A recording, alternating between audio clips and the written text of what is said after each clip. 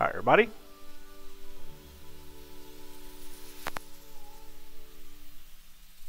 All right. That's enough of that.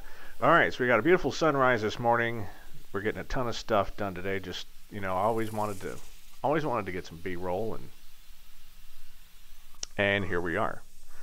So in today's video, we're doing two things. We are going two things. We're going to be working on the wiring, and then the wiring is going to frustrate me.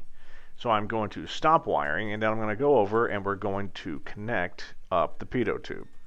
So it's time. It's again, the nice thing about finishing up the plane is that it's a whole bunch of milestones and a whole bunch of closure, really what it is, right? Including and it's all sub projects, including this pitot mast. But of course, it would have been nice if I'd have drugged the camera over there so you can see what I'm doing.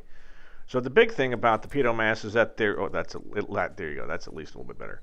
So we're connecting up the wires. So we've already got the wires already plumbed. Everything is good, and it's two thick blade connectors. And again, this is a twisted pair. So there's a twisted pair of 14 gauge wires. There's a lot of power. It's like 15 amps. It's a 20 amp breaker because it's 200 watts of heating power. And then, of course, we will connect up the two 1/4 inch vinyl pitot lines. Now, the one thing I will admit to, well, there's several things I could admit to, but here, so if you look in the fuselage, the 1/4 inch vinyl is color coded. Clear is for the static, blue is for the pitot, and green is for the angle of attack. Because again, the pitot tube I have has a special angle of attack pitot chamber, right? And it's basically just another pitot tube, but it's angled more or less 18 degrees down. So as you pitch up 18 degrees relative to your angle of attack, you're going to start getting more air going through that, and that then triggers the angle of attack warning going, hey, you're getting some air pressure inside your angle of attack tube.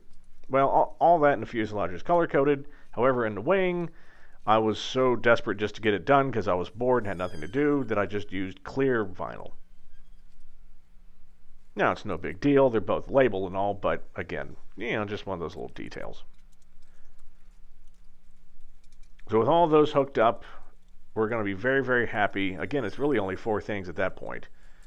2 AN, I want to say, AN3? Maybe it was AN3. The 2 air inputs, I believe it was AN3 to the tubes. I'd have to look it up. Anyway, now that we're done with that, it's back to the wiring. So, you can see the red and white wire twisted pair hanging down. That's the wire that goes out to the pitot tube. The only thing that I haven't decided yet, and you'll see later, is do I, I'm using a chalk as a backstop for the heat gun, is do I plug that pitot wire into the main connectors that Vans wants you to use, or do I keep it separate? The idea being that Vans designed this with these connecting spots up front by the wing root where it'll house the perfect shape for, like big Molex 12-pin connectors to go through, which is all fine. Problem is, maybe I need to disconnect my pitot for some reason, and I don't want to disconnect everything else in the wing. Well, unfortunately, this is a small wing, right? It's just lights, pitot tube, and outside air temperature probe. That's it. So it's not a lot. It all fits in one connector, so we still haven't figured out if we're going to do it or not.